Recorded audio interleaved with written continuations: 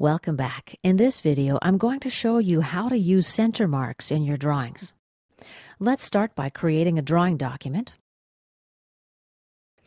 Before I insert a drawing view, let's go to the Options window, Document Properties tab. Let me just drag it in, and let's click on the Detailing branch.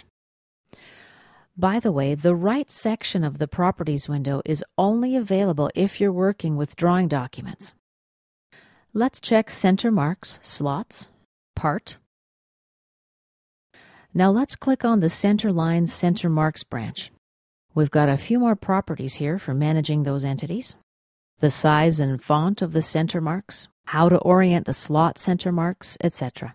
All right, I've canceled out of that, and let's bring in a top view. As you can see, the center mark for both the circle and the slot were inserted automatically. Let's highlight these annotations. Press Delete on the keyboard. Now let's go to the Annotation tab. Activate the Center Mark tool. Let's scroll down to the Auto Insert section of the Property Manager.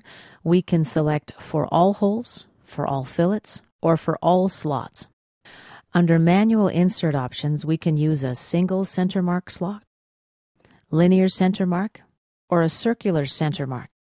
Let's select this circle. The propagation glyph is what appears here. Let's click on that. These holes were created using a circular pattern, so SOLIDWORKS has recognized the pattern without any problem and propagated the annotations appropriately. Now let's take a look at some of the slot center mark options.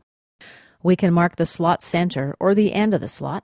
So there's the slot ends, here's the centers. Let's apply the center marks to the end of the slot. Once you've applied an annotation, it's easy to change. You can just toggle between the two types. These are the straight slot center marks options. Here are the same options, but for curved slots. So here's a curved slot, and let's toggle between the two types of center marks.